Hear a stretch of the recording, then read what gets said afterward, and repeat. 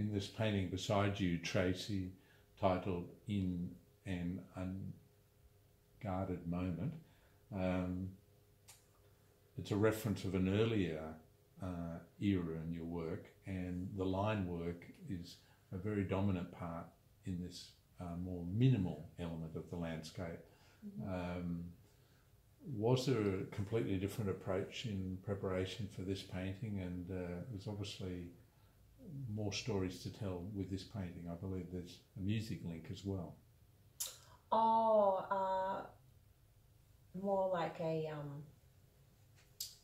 feeling that there's a song called An Unguarded Moment, Australian song, and I just get this beautiful, again, I connect to this song, and I always kind of like to, I guess, other forms of creativity is my inspiration, because if someone else can make me feel a certain way, then I really want to be able to make other people feel a certain way, and I think I like that genre where it's kind of moody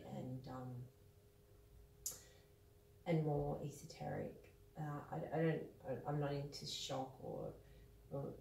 negativity, so I guess that song is such a beautiful song for me, and this work comes out of that, and I guess the minimalism comes out of that, because I kind of feel I like to pare back things sometimes. I mean, I haven't in my more recent work, but at that stage I think I was really trying to get an energy and a feeling, but also just taking back things that weren't necessary, like really minimalizing it and leaving the texture there so that you can still see what was there before, but it's more hidden and it's more softer, and it has that really beautiful feel to it.